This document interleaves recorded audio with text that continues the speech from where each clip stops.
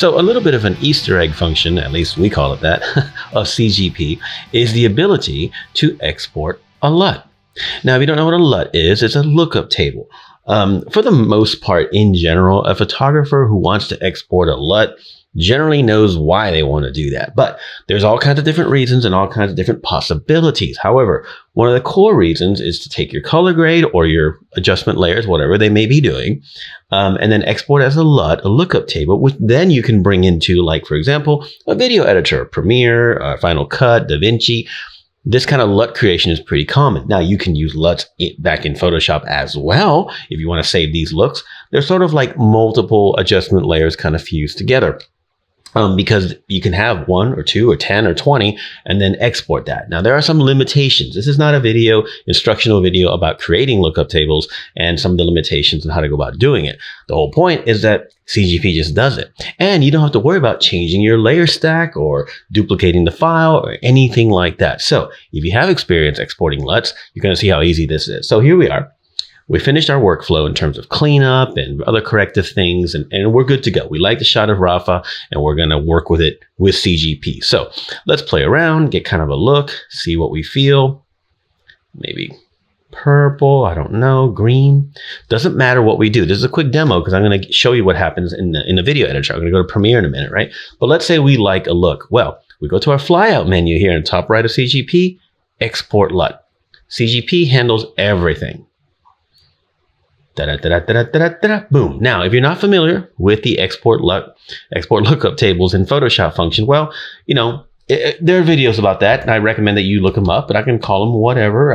Let's call it look, right? Blah, blah, blah. I'm going to leave 3DL, grid point 64 is fine. Again, this is not a LUT instructional thing, but if you do use LUTs, then you know what I'm talking about. Then you go find where you want to save it. I've already done this step. I have it here, but I want to show you. I can come and save the LUT name wherever I want, whatever my project is, my video project is, I can do that. When I'm done, even if I hit cancel, it comes right back to where I was. Now, for comparison purposes, let's go ahead and use what I've already created. I don't usually pre-do things, but in this case, I think it's kind of vital. So if I go to Rafa 01, this is actually the look that I kind of liked, right? And as you can see, it goes from this to that. Looks pretty cool. So I've exported that LUT. Let's look at the behind the scenes clip that my friend Adam did of me shooting Rafa in Los Angeles in this very spot by that staircase. Let's look at that video and apply this LUT to it. Let's go to Premiere. All right, so here we are in Premiere. And of course, there's the video clip. There's me on top of the stairs taking pictures of Rafaela. Now, what do we do to put a LUT in the video editor? You know, that's going to vary quite a bit. So I'm not going to try to tell you, hey, follow these steps. If you're familiar with video, Premiere, DaVinci, Final Cut, whatever, you have your way to do it, I'm sure. But in this case, I've got my creative area here and I choose a LUT. So I'm going to go to Browse. I take the one that I made from CGP, hit Open, and there it is. I can also increase the intensity of it, which I already noticed I wanted to do. So I'm going to put it at like 140, which is great because in video editors, LUTs can do that. So there it is with our color grade. There it is, normal out of the phone. There's our color grade. And if we go back to Photoshop, we will see that, oops, let me turn on the look. There we go. Take a look at that look there. We'll show you a before and after in a second, side by side. But there's the look that we got in CGP. And then in Premiere, we've applied the exact same look to behind the scenes. And sometimes that can be really cool, right?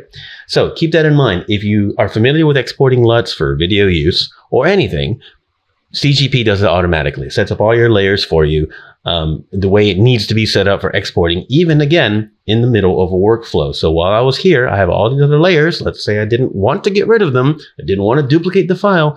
CGP handles all of that. When you come here, oops, flyout menu in the top right, and hit Export LUT.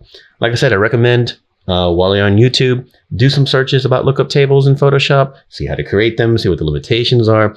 Making them is fun. It can be very, very useful, especially if you do a lot of back and forth photo and video. It's also a great way to grade video in general. You take a still frame from your video, dump it into Photoshop, grade it with CGP, export LUT, back to your video editor. Couldn't be simpler, and that's why we, like I said, that's why we implemented it here on a little Easter egg function.